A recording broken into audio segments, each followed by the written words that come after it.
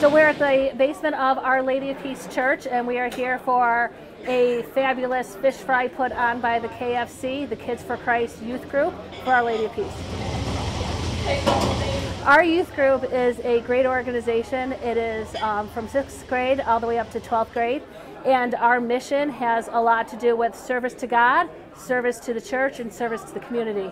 And everything that we do is focused around that. We have the fish fry every single year to allow us to be able to have those funds to be able to take care of everything we want to accomplish during the year.